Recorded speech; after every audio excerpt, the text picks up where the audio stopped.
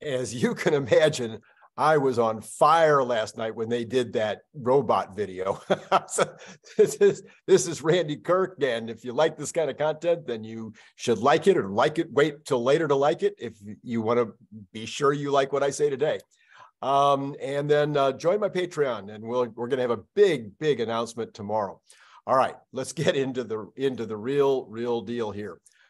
The bot video was not CGI. Okay, there's a video that you might want to take a look at that's put out by Scott Walter and by Dr. Know-It-All, John Gibbs. They put the video out earlier today. I'll link it in the information below.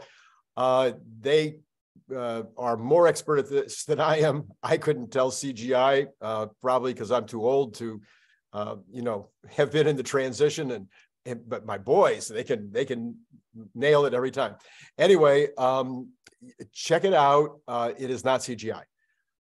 So what we saw was absolutely right up to or even exceeding my expectations in terms of everything that I've been saying and that nobody else has been saying.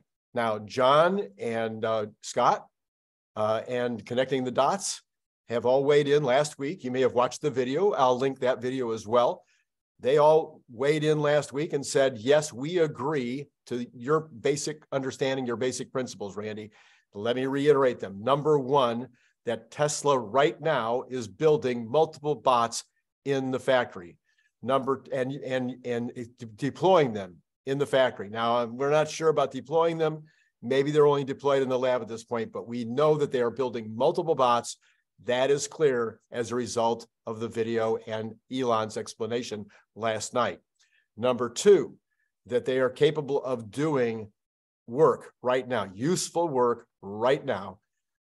Number three is that there is no reason why they can't build lots of these, and they clearly can build lots of these. And Elon snickered and gave a little look and said that there are many of these in the plant. He didn't give a number, but he did say that there are many of them, and it was kind of a wink and a nod. We don't know what that number might be, and we don't know where they're being used. So those are two things. Those are big questions that I still have, but there's certainly multiple units in use. And then the final thing was, I've been saying all along that they would build lots and lots and lots of these, and that they would get into production, actually have a pilot line by the end of this year or going into next year. What we saw demonstrated last night, there is no reason not to. Absolutely no reason not to. Those units, it won't take long for them to become even more dexterous. Well, let's talk about that. What do they need to do to get to the pilot line from here? What we saw was that they were very dexterous. They were able to do very minute operations with their fingers. They were able to pick up a soft cloth. They were able to pick up a squirrely cable. They were able to pick up a hard arm and move it. And they were able to make decisions. When I say decisions, they were clearly, you could see him making a decision as to how to place his hands around the arm, the robot arm, before he picked it up. These are all indications that the hand capabilities were very dexterous, very capable, and that the machine had some ability to learn and adapt with regard to the methods used to do the jobs that were being done. So this was clear. Now, those could be smoother, they could be faster, they could become more and more intelligent, but that should happen extremely rapidly if there are multiples of these in the factory or even in lab situations doing work on a regular basis. They should be learning really fast based on what we saw. So then we saw that the bot was able to use a drill type device with a finger grip, and to pull appropriately back on that finger grip in order to accelerate the bit or the turning device at the right rate, not to over tighten the bolt or the activity that they were trying to do right there. That's really dexterous. That is extremely useful capability that sometimes I tell you what, I'm not always all that good at that. Are you? Sometimes I push too fast or not fast enough. The bot was able to do that quite nicely. The bots were working together. They were doing one task that required both of them to do the task, and they were doing that in a way that was constructive and useful in the task. This, according to Dr. Scott Walter, actually, I'm not sure he uses doctor, even though he's a PhD. Scott Walter said that this was definitely a big deal, that they were coordinating their effort, if you will. So all of those things that are happening, just the little bit that we saw, would indicate that they are at extremely useful level as of now, and that the usefulness would be able to be increased very rapidly by the Neuralink activities that they're going to plug in. And Elon talked about them learning in multiple ways, learning by seeing the individual do the job and then copying, or by being told what to do. He didn't mention simulators, but simulators would be obvious. So they have all these different ways to learn. There are multiples of them. So there are multiples of them every single day that are learning these abilities. They already know how to walk, to swivel, to move, to lift and carry and put down. All of these activities, it's only going to get better every single day. And that would be just the existing bots that are being made right now. And again, this is my opinion. I don't have any proof of this part, is that they would be iterating.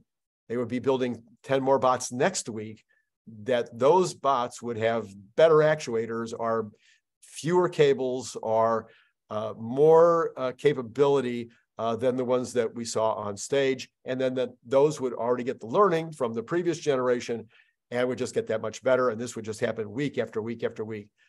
So I continue to believe that there's no reason not to manufacture as many of these and deploy them in the factory as fast as they possibly can, and then to start getting the social learning that they need. So we need these robots to be able to socially integrate, if you will, with the workers in the plant. And I don't mean that in the sense that they're going to be socially responsible and clever and tell good jokes. What I mean is that the human workers are going to need to adapt and to be able to work with these bots out in the factory environment. And they'll need to have some understanding and knowledge about that before they start selling it to manufacturers and other kinds of industrial users, certainly before they start selling it to home users. So I continue with my prediction that they will begin to manufacture these at scale in late 2023 or early 2024. I can't see any reason why not. I'm looking for your comments.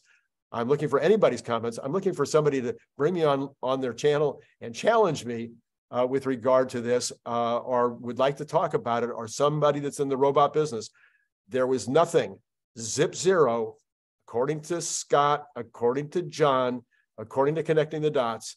Before we saw the video, they knew of no reason that would stop, no limiting factor that would keep Tesla from being able to get into full manufacturing later this year. And Scott and John their minds were blown by what they saw on that video yesterday, as was mine.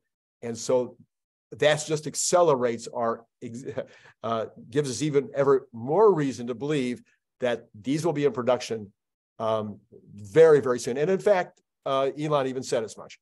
Elon didn't remark a ton about the robots, except everything that he said would indicate that they are moving as fast as they possibly can on this, and that this is a massive, massive business, unlimited potential, and that this is probably the number 2 thing on his mind at Tesla. My guess is that other than robotaxi, he's not needed that much anymore. Everything else is going. And I'm sure he's a heck of a useful guy to have it on any meeting that they have where they're doing masterminding and trying to think about how to improve products and procedures and processes. I'm sure he's great to have in a meeting, and I'm sure they want him on as many of these meetings as possible. But I think his staff, you saw him, these guys are phenomenal. So he's not needed in most of these activities anymore, but finishing the job on the robotaxi is, I'm sure, huge, way top of Elon's mind. And then I think he's got a massive passion for the Optimus robot. So give me your comments, join Patreon, and it's, as usual, it has been really great talking to you.